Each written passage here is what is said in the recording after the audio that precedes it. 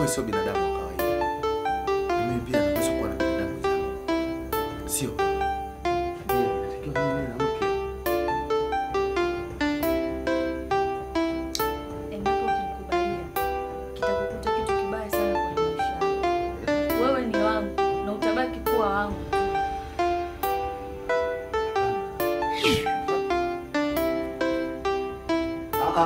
Haiwezekani. Hapana kabisa. Kwa nini?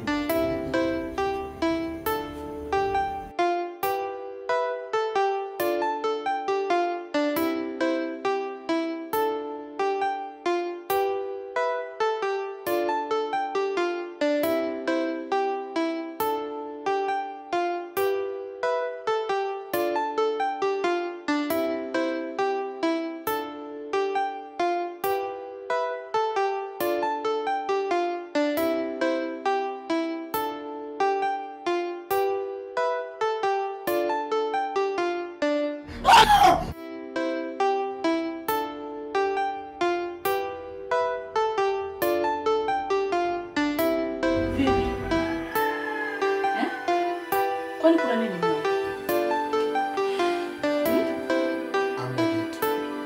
Hamna kitu na kushua atajenga afu anaambia hamna kitu.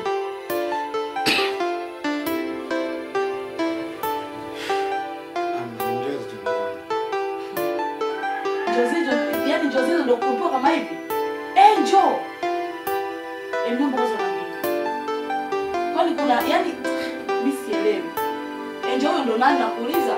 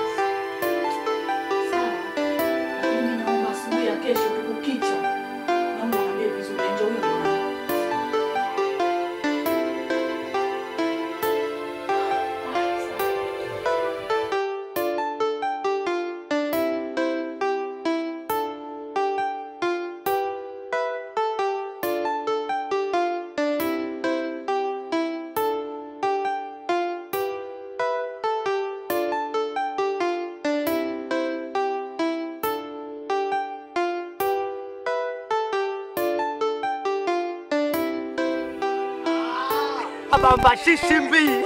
Dali sana wewe. Nabii. Upo ndugu yangu. Nipo bwana. Unajua juzi nimekutana na Kidu. Nikamuuliza Teso boy yupo. Nipo wala. Fresh kabisa. Fresh kabisa bwana. Yupo mbona uonekana? Mazoezi nipo. Ila unajua ngombe kitu kimoja. Mwanzo mpaka daktari. Inafanya mazoezi.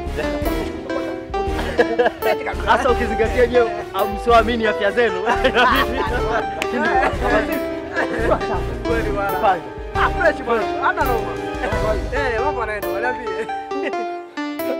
Kwenda. Vipi uko ulikotoka bwana?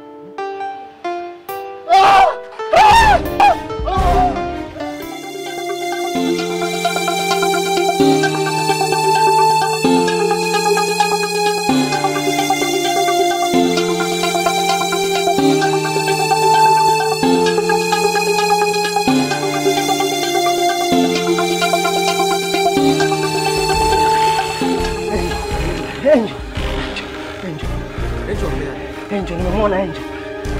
Hebu tulia, ngoja kwanza. Anakuja. Hamisi ngoja kwanza. Hebu tulia kwanza. Hebu punguza mukali. Angel kafanyaje? Angel kanitokea kabisa Angel. Angel analalamika. Wewe Angel umemuonea wapi? Kanitokea nyumbani. Kwa macho mangu mawili nimemwona kabisa. Anakuja. Sikiliza Hamisi. Anakuja. Sikia. Wewe unaonekana una matatizo. Huyo Angel unamzungumzia kashakufa. Ndio nimemwona huyo. Hebu tulia kwanza. Umemwona wapi? Kanitokea nyumbani Angel kabisa Angel. Analalamika Angel. Mimi. Anakuja.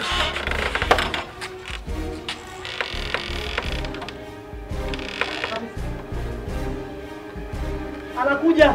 Funga. Mistoki.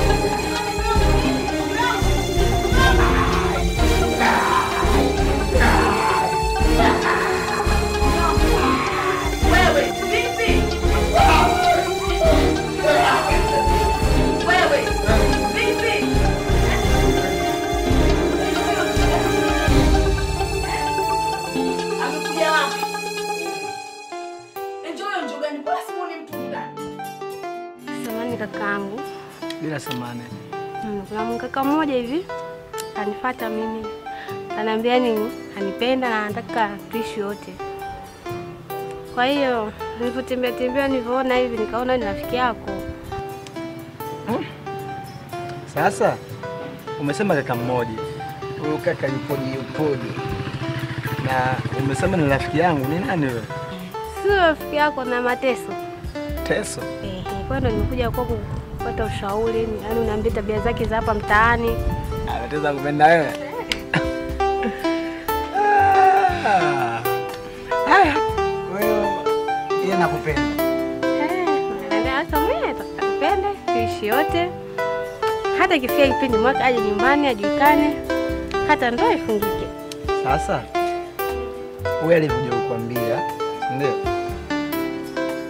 Ulichukuliaje? Maana nadhani kama vitu ngajifunga katika kwako au kwake. Hamna. Mimi niliongea maana yake nimeelewa na nimempenda tu. Haya, niambie. Kaka shauri gani? Sasa nimekuja kwako ili unielezee tabia zake za hapa mtaani, sije nikampenda mtu kumbe. Sawa. Ama Mateso. Pesa boy. Sasa ngoja ngombe kitu. Na kumfahamu Mateso, ndio. Mateso kwanza fundi gereji. Sawa? Na ufundi wa gereji ana kampani yake. Kini hao wawili hao. Nimesikia nao kabisa. Ina ngopoa mimi ngombe bwana chana nao. Kuna Hamisi na huyu mwinginewe. Mwenzake? Unajua na mimi tena na wadogo zangu na wao sija wakapita akakutana na huyo. Hamna mwingine. Huyu mwingine anaitwa Isa, lakini Mateso na Mashaka mimi sina wasiwasi nao kabisa. Ni kama jina lake huyu Mashaka. Alivyokuwa basi na mimi sina mashaka naye kabisa. Yeye ndio na jina lake kabisa. Nake kwa Mashaka lakini sina mashaka. Kwa Mateso na Mashaka. Kama Mateso amekuja na amekueleza hivyo. Wewe mtu mkubwa bwana. Sawa. Wewe mtu mzima. Ila cha msingi kwamba sina wasiwasi naye. Ni wewe mwenyewe tu chukua uamuzi wako na ujue. Hamna, mimi niambia nikubali, ndio maana nikaja kwako utaka ushauri. Basi nikakubali, hapo tabia zake zikawa mbovu hapa mtaani. Naogopa Dayanga. Mama Mateso. Kwanza leo kuita shemeji. Karibu bwana sisi tu. Basi. Shemera. Kweli. Mama Mateso. Saboyo. Mungu wangu tafadhali. Yaani leo naomba uniambie ukweli wote kuhusu yule Angel. Maana mimi sielewi. Angel huyo anaanza kutajwa kuanzia asubuhi, mchana hadi jioni. Maana Angel huyo ushakuwa kama kama vile mdakula. Lazima asubuhi unywe chai, mchana ule chakula cha mchana, usiku pia ule chakulalia. Angel kutokea kila siku kutokea wewe tu jamani. Mimi naomba tu niujue ukweli tafadhali. Sasa ngoja nikwambie. Mimi kumtaja Angel sio kama napenda. Sasa vipi kama upendi? Na wewe Angel unamzungumzia sio kama mfahamu. Wewe kusikia taarifa yake kama wewe ndio umefariki. Ukumbuke. Ule msiba wa binti aliyojinyonga ukumbuke. Haya Utambui kama Angel amefariki? Natambua. Yeye amefariki sana mbe. Lakini nakumbuka mara mwisho wewe unakumbuka kwa sababu gani? Ilikuwa asubuhi ile mama yake tukasikia anapiga kelele na miongoni mwa watu walimkimbilia. Mimi nilikuwepo. Uongo? Haya. Lakini tunafika pale ndani. Miongoni mwa watu waliohusika kwenye kukata kamba aliyojinyongea. Mimi nilioshika kisu kukata ile kamba. Lakini tangu hapo mwili wangu ukaanza kuwa na mabadiliko. Akili yangu ikaanza kuwa tofauti. Yaani ikawa hapotei kwenye mawazo, hapotei ndani ya macho yangu. Ila mpaka sasa sijui nini tatizo. Ndio maana kutoka kila wakati wananitokea. Kila ninapokaa huwa ananijia, lakini tatizo mimi sifahamu na hakuna lolote nilolifanya mimi kwa huyo binti. Haya. Mimi nimefanya nini? Nalo kweli tatizo mimi wangu. Sasa basi mimi nikushauri kitu. Umangu atakuwa uende kwa mama yake na huyo marehemu. Ukaongee naye. Labda pengine watakuwa na vimila vyao hivi, yani vimila au nakosea mdogo wangu? Swala kwenda kwa mama yake wana ni gumu. Labda hiyo la makaburi, lakini saa huko makaburi mimi naenda kufanya nini? Naenda kuongea nini? Na yule mtu ameshafariki tayari. Unafikiria hata nikiongea mimi yani naeleweka vipi mimi? Unajua shemeji, dada anamaanisha kwamba kwa mfano sisi kwetu katika kabila letu sisi mtu akishafariki halafu wewe mtu mwingine uko unabaki na maruerue, yani kila saa anatokea ndotoni, anatokea kwenye maisha yako, yani unamuona, inakuwa mtu huyo amekufa akiwa na kinyongo na wewe. Asante bwana. Tena hata akiwa sio ndugu yako. Ili mradi tu amekufa na kinyongo na wewe, labda kuna vitu viliingiliana, lazima atakuwa anakutokea iwe ndotoni au yani unaona maruerue tu. Na ndio maana dada amekushauri hivyo. Kwa sababu sisi kwenye kabila letu hiyo huwa inatokea, na inatokea na watu wakienda makaburini wakiomba kama vile inasaidia. Sasa unaweza kuona hata huyo angel pia. Na ungeona nenda tu makaburini, mwambie tu naomba unisamee kama kuna lolote nimekukosea kipindi ukiwa uko hai, nisamee tu, kama una kinyongo na mimi naomba yaishe, mimi niishi kwa salama na maisha yangu. Basi ni hivyo tu. Sasa hivi ngoja. Wewe unaweza nimemkosea nini? Mume wangu narudia tena. Pengine itakuwa ufuska wako ndio uliokuponza. Sasa hapo unanikosea kwa sababu gani? Ndio maana nakwambiaje, yani kikubwa unatakiwa uamini kitu kimoja. Kwanza light kama zile kelele kwa napiga mimi ningejua nisikwenda kabisa. Kwa sababu hili tukio naenda kulishuhudia kwa mimi sijawahi hata siku hii. Katika maisha yangu mimi sijawahi kulishuhudia. Niko nasikia tu kwa watu mtu kajinyonga, mtu kafanya hivi, lakini imeniuma sana kwa sababu yani nafika wewe ndo nakuta ule mwili unaning'inia pale moyo wangu kafanya pa. Mimi mpaka nashika kisu nakata pale. Nilikuwa kama napelekwa tu. Na utofauti mkuu mimi ukaanzia hapo. Sasa ukuniambia mimi mfusuka si mimi nini? Hayo ni matusi. Nimefanya sasa mimi. Basi sawa. Kama limetokea ndo shaka. Hivi hayo mambo unayaamini hapo wewe? Kwenda kumsema wale makaburi. Sasa kama siamini kama yapo, nenda tena chooni akutokee tena sasa hivi. Nisikilize kwa makini, unanielewa? Kikubwa ni changamoto unielewe moja tu. Hayo mambo ya kwenda kumuomba msamaha marehemu au na kwenda makaburini. Kwa sababu gani? Mimi sifahamu, tunapanga kwa mimi sifahamu. Lakini wewe unafahamu, nataka uniambie.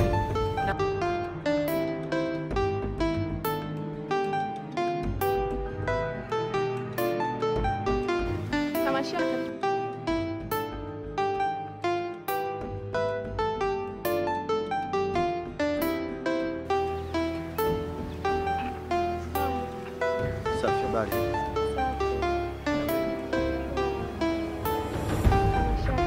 Naam. Kuna kitu nataka nikuambie.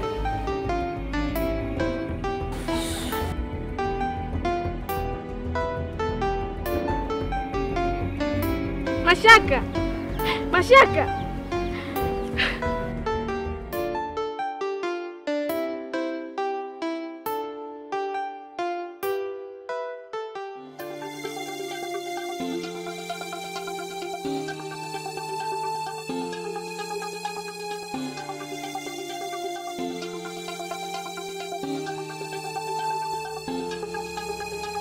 Ejo! Wewe nani?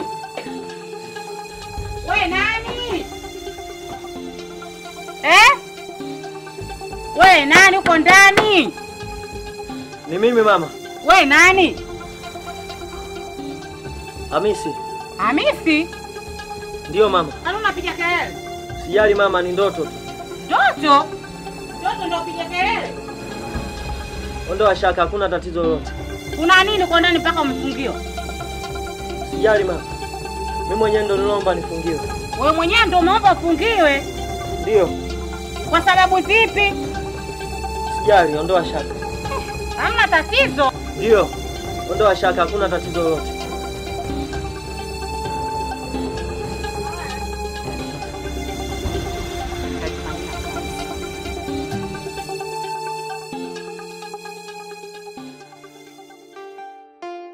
Mimi mzima. Sasa Ruby, mimi nina tatizo moja. Tatizo tena? Ndio. Lipi hilo? Kuhusu rafiki yangu yule Hamisi. Unajua Ruby, Hamisi amekuwa na matatizo makubwa sana. Kwa sababu gani? Imefikia hatua Hamisi namsalimia kwa kumshika mkono, ananikimbia. Sasa sielewi kwamba kuna tatizo gani pale. Usichoelewa kitu gani na kujitia utani utoto? Hamisi unajua kama ndo amesababisha kifo cha rafiki yangu Angel? Wewe unajua kama Hamisi ndo muuaji? Ruby, hivi unaongea nini Ruby? Hamisi anaweza kafanya kitendo kama kile kwa... Hapana, siamini. Kwa sababu gani?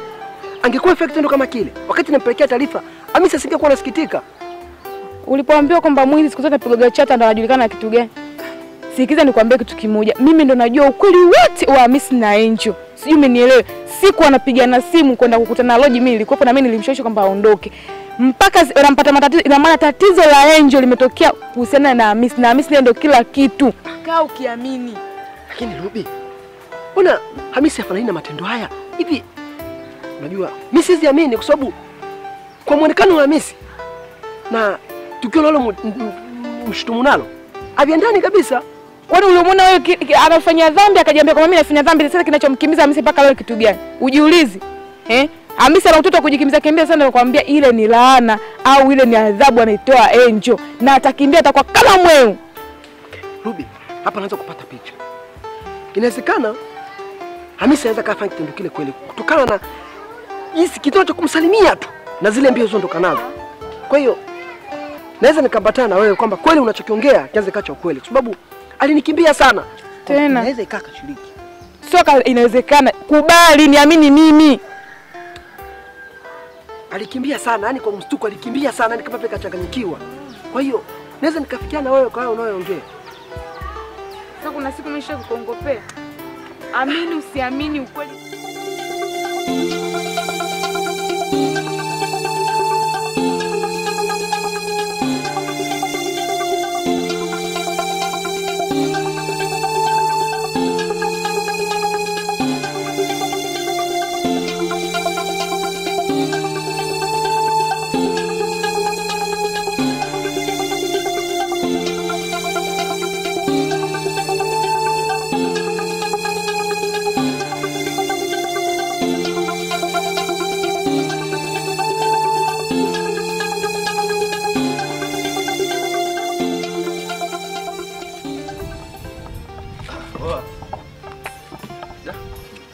Ambie mwanangu. Mungu siko sawa. Kuna mambo yananichagua chini. Jambo gani hilo? Yaani kiukweli nina siku kama ya 3 na Hamisi yupo kwangu. Yaani pale hataki kutoka nje, yaani muda wote yuko ndani. Mbona ndugu yangu vipi? Kwa sababu siku ya kwanza nafika pale nyumbani, yaani alikuja anakimbia yuko hai. Ufika wapi kwa vile nafungua mlango tu mpaka ndani. Kumtuliza mtu namuona ana tu. Bwana wewe tatizo nini? Anambia bwana Angel. Wewe Angel kafanyaje? Tulia niambie Angel. Kumtulia anambia bwana mzimu wa Angel, mimi muda wote unafaje? Unanitokea. Kama unakutokea kivipi? Anambia mimi hata sielewi. Nikikaa Angel ananitokea. Sasa mimi ndio kitu kinaniumiza kichwa mpaka dakika hii yani. Wewe mzimu wa Angel unamtokea? Ndio. Mashaka. Sio bure. Kutakuwa kuna tatizo. Haiwezekani tu from nowhere mzimu ukawa na kutokea kama hivyo. Huyu Hamisi kuna kitu itakuwa amefanya. Sikufichi. Sasa mimi ndo napata tabu kisha. Unaona hata kazi mimi sifanyi kiufasaha zaidi. Kwamba siku zote 3 hizo. Sasa yani kiukweli mimi naumiza kichwa kwa sababu kila nikitoka huko kazini, nikirudi nyumbani nina kazi ya kutoa kinyesi kwenda kumwaga. Alafu sasa ukimwambia kurudi kwao hataki kabisa, yani anakata kabisa yani. Sasa hata kwake sielewi kwamba kuna mlango kama mlango wake uko umefungwa. Kwa sababu mimi nikitoka pale nimekuja kazini, nikirudi nimefika nyumbani. Yaani kama ishafikia stage hiyo ya kukusanya kinyesi cha Hamisi unaenda kumwaga mwanangu, hilo ni tatizo. Unafikiri hasa hapo cha kufanya? Twende mwanangu, twende tukamshauri. Inabidi aende kwa mama yake, amuombe msamaha. Ule kakosea Hamisi. Aende kamuombe msamaha mama yake. Sawa, ndio maana mimi niko hapa kwa ajili ya kuumiza kichwa yule mtu, mimi nitamsaidiaje? Na msaada nitakaotoa ina maana kwamba hadi pale nyumbani aweze kutoka. Ndio lengo naona kwamba nafika hapa na discuss. Kwa hiyo hebu nipe ushauri mimi nikafanyeje ili tuweze kumtoa yule kwenye tatizo kama lile. Unajua Mashaka, huyu itakuwa kuna tatizo kafanya, kuna kitu itakuwa amemkosea huyo mtoto. Umeona? Kwa sababu haiwezekani, mbona mimi hajanitokea? Kwa sababu mimi sijawahi kuona wewe mauzauza. Wewe mwenyewe haija kutokea au kuna siku umekutokea? Haijawahi kutokea. Mateso mwenyewe haijawahi kumtokea. Tupo wengi. Umeona? Kama ingekuwa ni hivyo basi na singekuwa inatutokea basi gereji nzima hapa ni kukimbizana. Yaani hivyo vitu ingekuwa hivyo. Umeona? Lakini huyu kuna kitu kafanya. Umeona? Inabidi akamwombe tu msamaha. Hicho mtubaki basi. Sikia Isa. Na sasa yule Hamisi unamjua vizuri. Yule Hamisi nikienda kumwambia kwanza hiyo hali ya kutoka pale nyumbani kwenda kwake hataki. Sasa je, kutoka pale kwenda kwa mama Angel inakuaje? Au kama haiwezekani kwenda kumwomba mama yake msamaha, aende makaburini basi aombe msamaha. Sasa hapo nimekuelewa. Ina maana kwamba yule itakuwa kafanya makosa. Ndiyo. Na ile tatizo ndio maana mtokea. Ndio. Hapo mimi nimekuelewa kwa sababu gani? Yule rafiki yangu mimi namjua, ni mtu wa wanawake sana. Hapo inawezekana. Sasa inabidi sasa nikienda mimi mwenyewe peke yangu, yule pale hawezi kukubali. Inabidi inatakiwa wewe na mimi tuongozane tukamshauri hivyo, tuweze kumpeleka tuweze mimi nanisumbuka sana pale nyumbani. Basi twende. Hicho ndo cha msingi twende. Muda hii unajua ni nyumbani tunafika jioni. Mambo yatakuwa kumweka sawa yule aende hata leo ikiwezekana. Hapo sawa. Ona mateso. Waje washikaji hapa kusikiliza. Hicho ndo cha msingi kwa sababu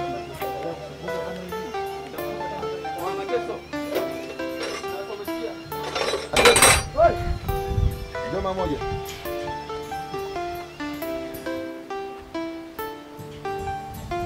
Sasa umesikia sana? Ili mchakato hiyo propela hiyo ifungwe kabisa hiyo fresh. Sababu usiku kidogo unatoka, najua Hamisi ana kama hataki kutoka. Kwa kuna mambo naenda kuyaweka sawa. Kwema lakini kwema hata usio na shaka kwema. Salama? Hamna tatizo kwema. wa mateso. Sawa, mimi ashoma. Haina shida.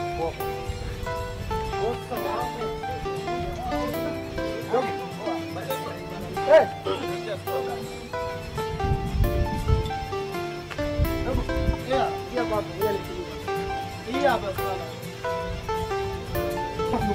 Ile pale kelezi, kivuta hiyo.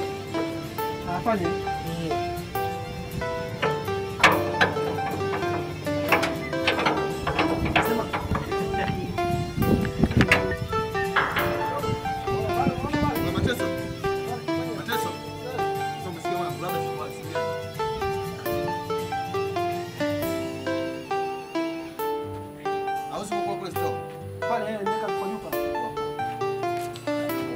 Kuna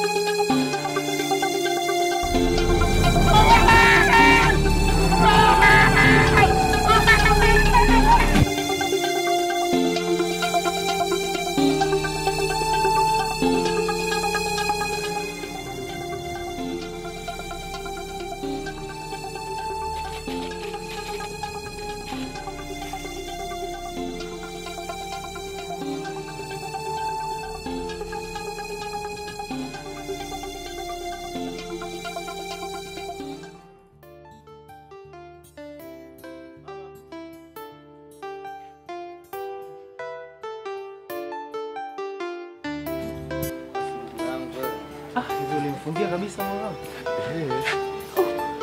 rafiki yako alipokuja rafiki yako ni kitoto. Acha. Hamisi. Nisi. Vipi?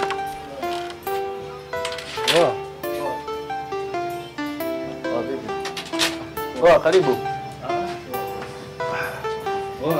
Hamisi. Poa mzee, unakuaje?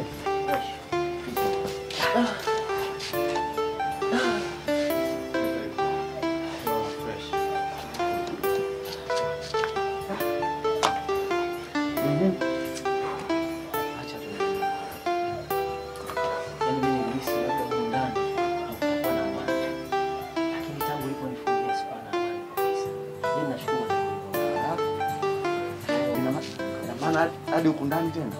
Inamaanisha amekutokea tena?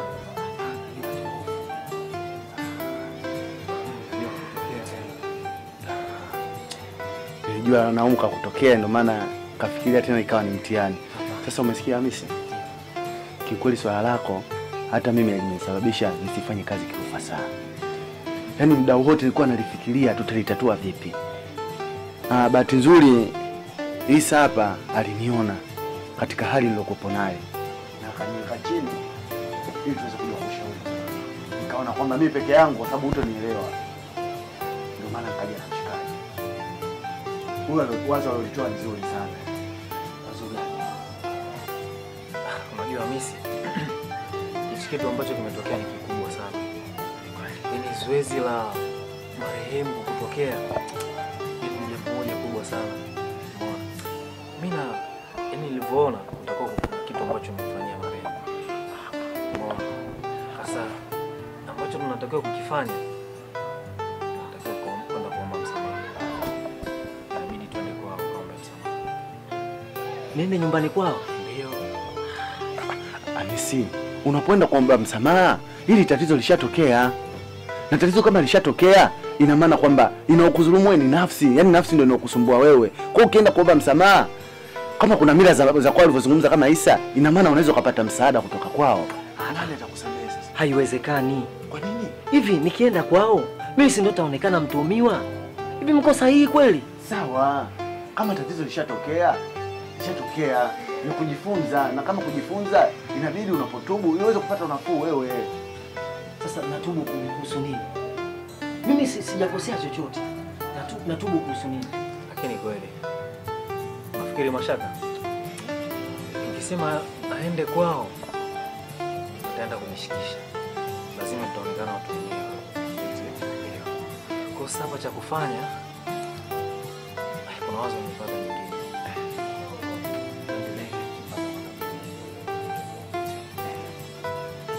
Tujaribu na hiyo ndio ikawa ni sana. Leo tena niende makaburini, si unatazidi kunitokea tena. Wewe hamna. Sikia Hamisi, hii nafsi bado inatembea. Ndio. Pia nafsi ndio inakusumbua wewe, ndio maana muda wote unamuona. Kwa hiyo inatokea wewe uende makaburini pale kaombe msamaha. Kama inafanya kazi, umefika sehemu aliyolala, inaweza kuwa hata kauli au unaona neno unalozungumza inaweza ikalisikia. Twende makaburini. Kama kuna jambo kweli umemkosea. Kama hujafanya kosa basi baki hivyo hivyo. Sawa. Mimi nimekubali kwenda. Lakini siwezi kwenda peke yangu. Itabidi mnisindikize. Sasa, wewe unategemea uende na nani? Inabidi mnisindikize. Isa, hivi unamuelewa kweli? Wewe ndio mwenye matatizo na wewe ushauri tumekupa. Kama unashindwa kwenda, haya endelea na nafsi endelee kukutesa. Kumbuka hii nafsi haitusumbui sisi, kusumbua. Na ukisema delay tuende tukusindikize sisi. Kaburi. Wewe msingi. Sababu wewe hiyo kama tukienda na sisi hapa, mwezi kile na kama nyingine tena kitatokea. Lakini ukienda wewe kama wewe atajua kweli huyu ana nia kuomba mimi msamaha. Lakini ukienda utatajua Sawa. Mimi nimekubali nitakwenda. Nitakaza moyo. Sawa? Lakini naombeni. Lolote litakalo nitokea lingine, tuwe pamoja kusaidiana. Unasikia Hamisi? Wewe ni rafiki. Kama ni rafiki yetu, kwa kila jambo tunasaidiana. Ndio maana lako limeniumiza kichwa hadi tumepata rafiki. Yaani tumepata wazo la kusaidia wewe. Sawa. Hebu fanya. Sawa. Ikiwezekana asichelewe. Kwa sababu hata giza bado inaingia, hata jioni inafaa. Kwa sababu hali itakuwa imetulia na miti imetulia, itakuwa ni vizuri zaidi. Kwanza nikupe pongezi kwa kuitikia wito wangu. Yaani wewe kama ni ahadi bwana, wewe una ahadi za kizungu sio za Kichina. Kwa sababu hata vitu vya Kichina vile leo vinavuma, kesho vinapotea. Kwa hiyo ahadi zako wewe ya kizungu hadi utatoa leo mimi. Yaani mimi nikimwahidi mtu kitu lazima ngitekeleze. Hapo tu, yani hapo ndipo ninapokupendea. Kwanza mkweli. Naona leo ndio umekuja kupata vile ambavyo ulikuwa nimekuahidi. Leo nimekuja kufurahi. Kuona zawadi gani nimekuandalia. Yaani wewe Nikaenda fast leo nataka nifurahi hata. vipi sasa tunaondoka? Kama nilikuahidi kuja kuletea jibu lako ndo kama hivi. Basi utafurahi tu sana wapi? Eti. Uko umeshakuja? Nisikupe tabu. Tuanze tu basi hapo. Aya.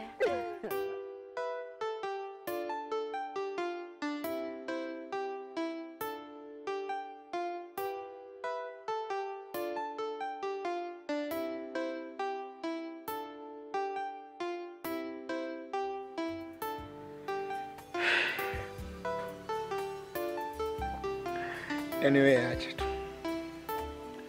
Na laiti kama ningejua hata safari nyingine singeenda. Kwa nini mwanangu? Ndio.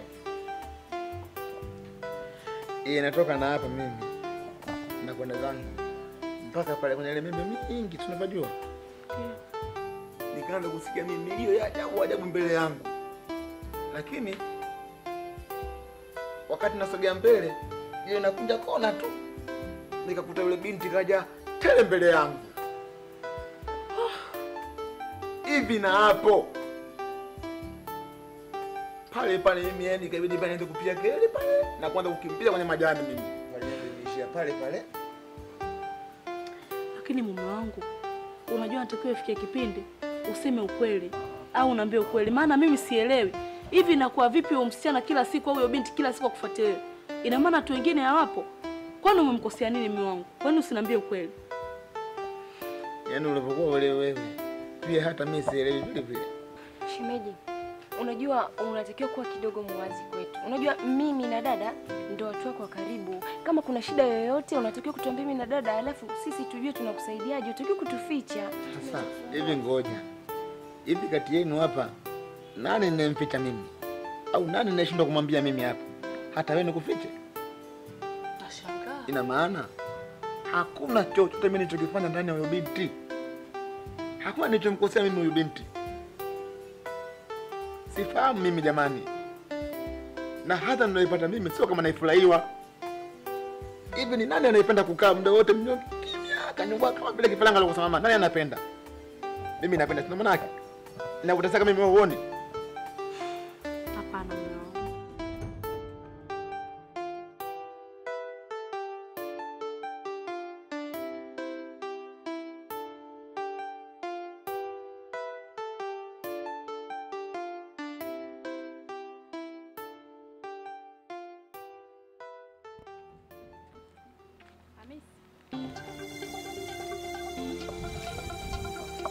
Ni njema sio wewe.